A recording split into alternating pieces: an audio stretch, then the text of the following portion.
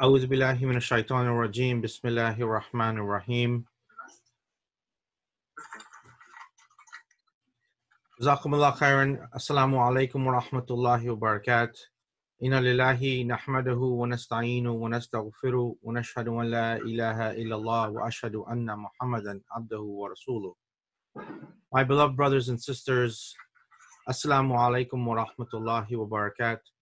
أعوذ بالله من الشيطان الرجيم بسم الله الرحمن الرحيم. Alhamdulillah, we are honored tonight to have with us our dear Shaykh, Dr. Rafeek Mohamed, who will talk to us a little bit about forgiveness. And we are aware and know that Allah subhanahu wa ta'ala has created us where we are in a state of committing sins. And this is by our nature. Rasulullah sallallahu alaihi wasallam mentioned, as narrated by Anas, that all sons of Adam are sinners, but the best of sinners are those who repent and repent often, as related in Tirmidhi and Ibn Majah. So this concept of sinning and forgiveness is something that is innate in us, where we need to make sure that we are repenting to Allah subhanahu wa ta'ala and seeking His forgiveness. And what better month than Ramadan to train ourselves with the act of seeking forgiveness from Allah subhanahu wa ta'ala. As human beings, as sinners, we know that the only way that we are going to be entered into paradise is from the mercy and rahmah of Allah subhanahu wa ta'ala, where He gives us or forgives us for our sins. That is the only way by which we will be entering Jannah. And so this, again, the concept of forgiveness is a critical, important thing for us to be aware of and understand the means by which we seek forgiveness from Allah subhanahu wa ta'ala. As I mentioned tonight, we're honored to have with us Shaykh Dr. Rafeek Mohamed, who is the principal of Al-Ihsan Academy and also a graduate of Al-Qura University in Mecca, and a friend of us at Masjid As-Siddiq, and everybody in the community knows him. And so without further ado, I invite Shaykh Rafeek to address us. Shaykh Rafeek. Jazakumullah khairan. Thank you.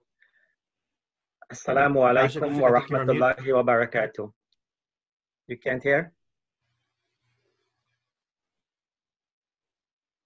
You said you can't hear I am? No.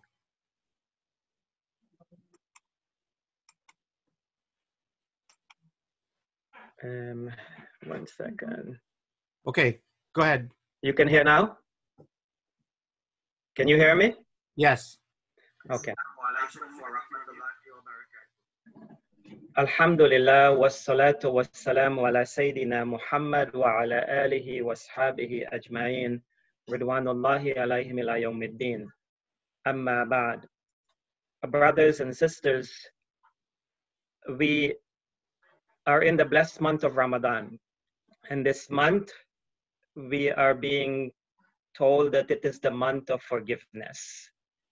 A month in which we all seek the forgiveness of Allah subhanahu wa ta'ala. The concept of forgiveness, maghfirah, it's so much being talked about in the Quran and the traditions of our Prophet Muhammad sallallahu alaihi wasallam. As you heard earlier, we all make mistakes. Kullu bani Adam khata wa khayral khata'in at-tawwabun. Every son of Adam makes mistakes. Every one of us. And the best of those who make mistakes are the ones who turn to Allah and they seek forgiveness for their mistakes. Prophet Muhammad sallallahu alaihi wasallam has taught us that the pen is lifted on three categories of people. Rufi al-qalamu and thalath. So among them, little children, they're not responsible. And the one who is insane, is not responsible.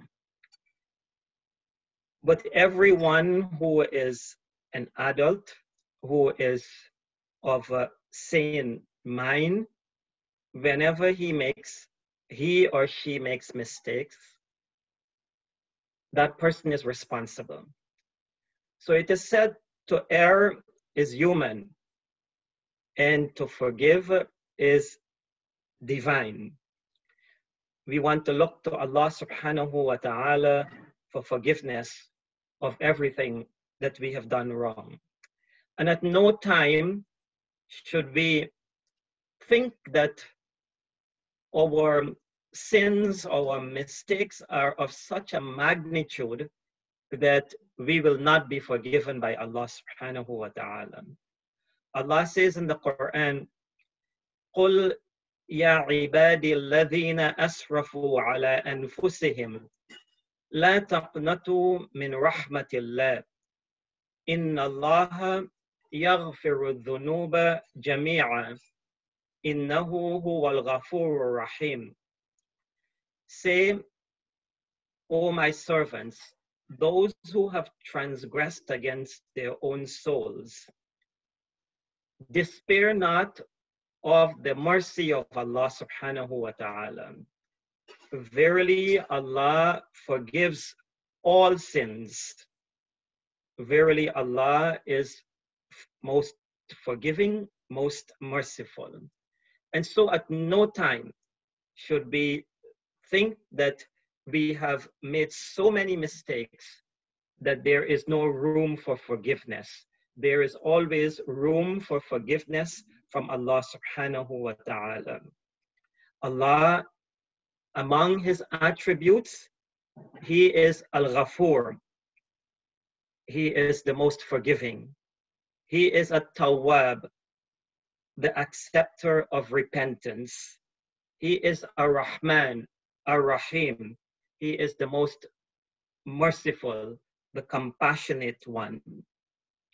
My dear brothers and my dear sisters, Allah subhanahu wa ta'ala tells us in Al-Quran, وَسَارِعُوا إِلَى مَغْفِرَةٍ مِّن رَبِّكُمْ وَجَنَّةٍ عَرْضُهَا السَّمَاوَاتُ وَالْأَرْضُ أُعِدَّتْ لِلْمُتَّقِينَ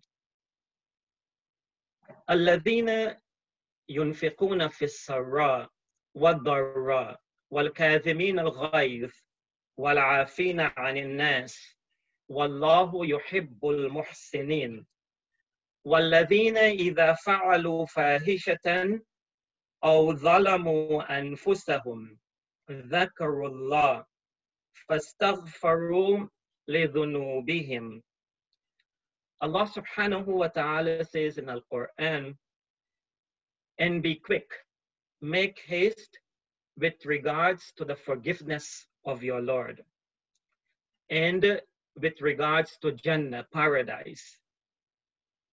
The width of it is the heavens and the earth, and it is for those who are righteous, those who are pious. And who are these people? Allah subhanahu wa ta'ala says, they are the ones who spend in ease and in adversity. They are the ones who control their anger. They are forgiving to others, those who have done them wrong. And they are the ones who do good. And then Allah subhanahu wa ta'ala says, and these people, the muttaqun, if they have committed any evil or they have wronged themselves, they remember Allah subhanahu wa ta'ala and they seek his forgiveness for the sins that they have committed. They ask the forgiveness of Allah subhanahu wa ta'ala. These are the righteous ones. They always turn to Allah and they seek forgiveness when they feel that they have made mistakes or they have committed any wrong against people or committed wrong against themselves. And so, my dear brothers and my dear sisters, when we look at forgiveness, it is of twofold. Allah's forgiveness and human forgiveness. Allah's forgiveness if we have done wrong in relations to Allah subhanahu wa ta'ala. We need to seek the forgiveness of Allah subhanahu wa ta'ala. Human forgiveness if we have done wrong in relation to one another, to each other. So let us look at Allah's forgiveness. Allah subhanahu wa ta'ala gives us opportunities. He gives us different pathways to seek His forgiveness. And so, since we are in the month of Ramadan, let's mention some of the pathways that Allah has given us to seek His forgiveness or to gain His forgiveness. In our fasting, Prophet Muhammad sallallahu alayhi wasallam said, "Man sama Ramadana imanan wa ihtisaban, ghufira lahu ma taqaddama min dhanbi." He who fasts Ramadan with faith, with iman, and with the expectation of reward, Allah subhanahu wa ta'ala will forgive him his previous sins. So this is a way in which we can have forgiveness for our sins, by fasting during the month of Ramadan. We are encouraged to stand at night, pray to Allah, make dua, do dhikr, recite Quran. And Prophet Muhammad sallallahu alaihi wasallam says that this is also a way for us to have forgiveness for our sins. He says, "Man qama Ramadana imanan wa ihtisaban, ghufira lahu ma taqaddama min dhanbi." He who stands, observe Ramadan the way it was observed by Prophet Muhammad sallallahu alaihi wasallam, by his companions. That is that we spend time at night, during the day, at different periods. We spend time, especially at night, praying, making dua, making dhikr, reciting Quran, with iman, with faith, and with expectation of reward from Allah. Allah subhanahu wa ta'ala will forgive us our previous sins. That's another way of us being forgiven for our sins. And then when we look again at Ramadan, we are expecting a night that is better than 1,000 months, Laylatul Qadr. And it is the night that everyone, sincere Muslims, even those who may not have been as diligent during the month of Ramadan in the other days and other nights, they look for this night because they know of its reward, its blessing. And here Prophet Muhammad sallallahu alaihi wasallam, he said, "Man qama laylatal qadr imanan wa ihtisaban, ghufira lahu ma taqaddama min dhanbi." He who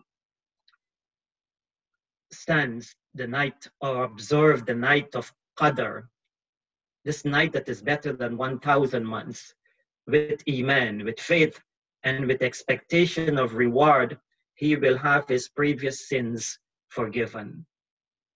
And yet again, even what we give in terms of charity in the month of Ramadan, for example, when we help people to break their fast, it is not only that we get rewards similar to the one who is fasting, but we also get forgiveness for our sins.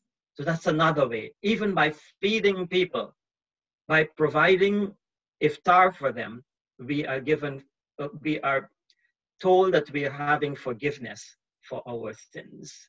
So Allah subhanahu wa ta'ala, this forgiving Rabb, our forgiving Lord, He gives us so many different pathways or different ways in which we can seek forgiveness for our sins. And I limited it to Ramadan because we are in the month of Ramadan.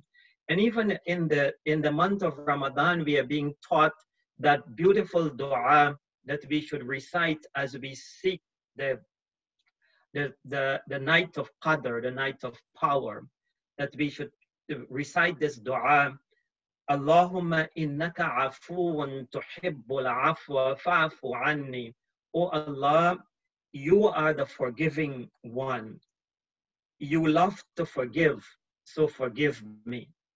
And we repeat this night after night in the last 10 nights as we search for the night of Qadr.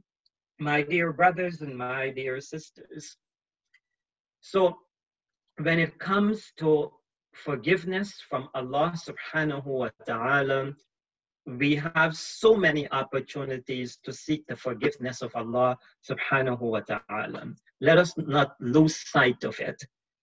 But what about human forgiveness? We do commit wrong with regards to one another. And so we need to make sure that we look to forgive one another. If we don't forgive one another, then how do we expect to have forgiveness from Allah subhanahu wa ta'ala? And as example, we need to look at the life of our Prophet Muhammad sallallahu alaihi wasallam. Prophet Muhammad sallallahu alaihi wasallam, when he conquered Mecca, he was that powerful individual. And so many were standing in front of him, having done him wrong, having fought against him, having done so much injustice to him and his companions. And they were wondering, this man who is so powerful at this time, what would he do to us? And they even asked the question.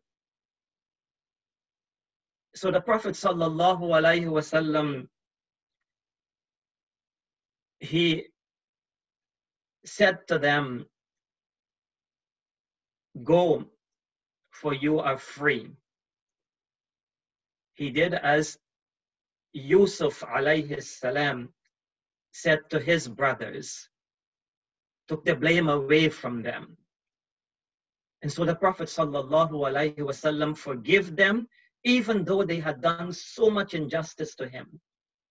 Hind, when she accepted Islam, the Prophet sallallahu alaihi wasallam also forgave her, even though she had his uncle, his dear uncle Hamza, may Allah be pleased with him, martyred in the battle.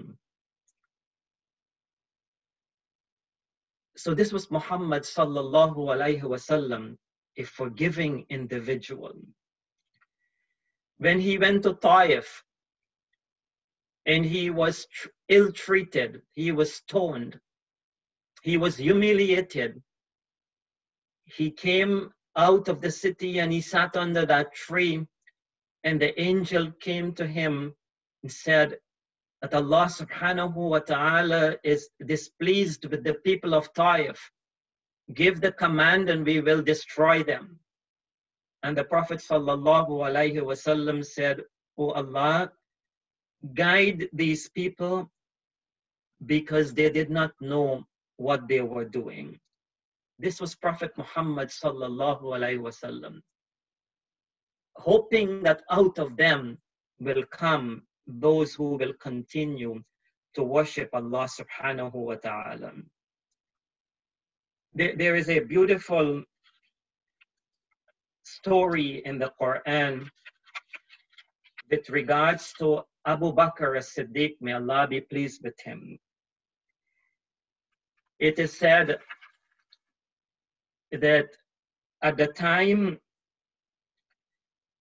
when Aisha radiallahu anha was slandered and accused by the hypocrites or some of the hypocrites of Medina, they were trying to destroy or throw dirt on her noble character. A cousin of Abu Bakr by the name of Mr. joined with them. This cousin, he was financially supported by Abu Bakr. And so when he joined with them, Abu Bakr, may Allah be pleased with him, took an oath that he would not support him anymore financially. And so Allah subhanahu wa ta'ala revealed, let not those of virtue among you and wealth swear not to give to their relatives and the needy and the emigrants for the cause of Allah, and let them pardon and overlook. Would you not like that Allah should forgive you? And Allah is forgiving and merciful. When Abu Bakr radiallahu anhu heard this, he said, yes, indeed, I do want Allah's forgiveness. What did he do? He continued to support Mr. Forgive him and continue to support him. And some said that he even increased the allowance that he was giving to Mr. That was how the companions of Prophet Muhammad sallallahu alaihi wasallam, they looked at forgiveness. My dear brothers and my dear sisters, Prophet Muhammad sallallahu alaihi wasallam, even though he was promised by Allah subhanahu wa ta'ala that whatever mistakes he has made in the past and what he would make in the future, that he has been forgiven for it, the Prophet sallallahu alaihi wasallam still used to turn to Allah and to seek forgiveness. And it is said he used to repent, in one tradition, one narration, 70 times daily, and in another narration, 100 times daily. This was our Prophet Muhammad sallallahu alaihi wasallam. My dear brothers and my dear sisters, when we forgive, we take a burden from our shoulders. Allah subhanahu wa ta'ala says in Al-Quran, قَوْلٌ مَعْرُوفٌ وَمَغْفِرًا خَيْرٌ مِّن صَدَقَةٍ يَتْبَعُهَا أَذًى وَاللَّهُ غَنِيٌّ حَلِيمٌ. Kind speech and forgiveness are better than charity followed by injury, and Allah is free of need and forbearing. Medical science has proven that when you pardon people, that you have a healthy and strong body, that you have peace of mind.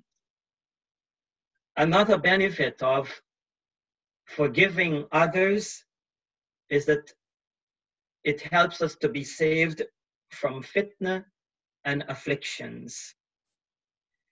And so it's important that we do not only look for the forgiveness of Allah subhanahu wa ta'ala, but we also look to forgive those who have wronged us, and we strive to make sure that we pardon one another. You know, Allah says of Prophet Muhammad sallallahu alaihi wasallam in the Quran, لو كنت فظا غليظ القلب لَانْفَضُّوا مِنْ حَوْلِكَ. If you were hard-hearted, if there was harshness from your part, they would have run away from you. But instead, because the Prophet was soft-hearted and because he was kind, people gravitated towards him. And that is what Allah subhanahu wa ta'ala says, because you were not hard-hearted and because you were not harsh, they did not run away from you. So pardon them and seek their pardon. Ask Allah subhanahu wa ta'ala to also pardon them. And so, my dear brothers and my dear sisters, it is important that in our everyday lives, yes, we seek the forgiveness of Allah, but we also look at how we can forgive our brothers and sisters who have in some way wronged us, or we think that they have wronged us. There are so many families today living in this state where they have hate for one another. They're not willing to forgive each other. There are so many families today who are disunited, far apart from each other, just because they don't want to forgive each other. We can't continue to exist like this. The Prophet sallallahu alaihi wasallam, he said, be kind unto those on earth, and kindness would be shown to you by the one who is in the heavens. And forgive others, and you will be forgiven. This is what Prophet Muhammad sallallahu alaihi wasallam told us. And so if we want to be forgiven by Allah, we need to be forgiving to the creation of Allah subhanahu wa ta'ala. Quite often, we tell people, sometimes leaders think that they are not in this category. They don't need to ask for forgiveness from others. We may have said something, we may have done something that has hurt other people. And so we should be the first to ask for forgiveness. And so, my dear brothers and my dear sisters, as we spend the remainder of this month of Ramadan, just by email or by text or something, say to people, if I have done you wrong, please forgive me. And if people have done you wrong, say to them that you have forgiven them.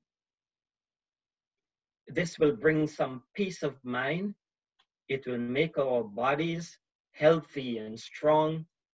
It will give us that comfort and that happiness and joy. And that's what we want in life. We want to live life in such a way that we are pleased with ourselves and that Allah subhanahu wa ta'ala is pleased with us.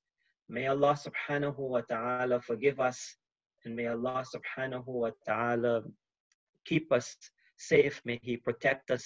May Allah subhanahu wa ta'ala grant us rewards, tremendous rewards during this blessed month of Ramadan for all our good deeds. And may Allah subhanahu wa ta'ala forgive us for our shortcomings. أقول قولي هذا واستغفر الله لي ولكم ولسائر المؤمنين والمؤمنات من كل ذنب فاستغفروه إنه هو الغفور الرحيم. I say this to you, my dear brothers and my dear sisters, and I ask Allah for my forgiveness and for your forgiveness. And I turn to Him sincerely in repentance. Assalamu alaikum wa rahmatullahi wa barakatuh. Wa alaikum assalam wa rahmatullahi wa barakatuh. Jazakumullah khairan. May Allah subhanahu wa ta'ala reward you, Shaykh Rafeek. We pray that Allah subhanahu wa ta'ala continues to bless and guide you and grant you the strength and energy to continue to serve the community. We've taken so much from what our dear Shaykh has uh, shared with us tonight in terms of turning to Allah sincerely and seeking His forgiveness. And that is one aspect of forgiveness as we approach the last 10 nights of Ramadan and we seek Laylatul Qadr and we fast and we spend the night in prayer. We seek that night where Allah subhanahu wa ta'ala might forgive us in terms of our dua that we ask Allah subhanahu wa ta'ala, Allahumma inni afuun kareemun tuhibbul afwa fa'fu anni. Also, let us spend these days, these precious days of Ramadan, and think about and reach out to those that we may have done some wrong and ask others to forgive.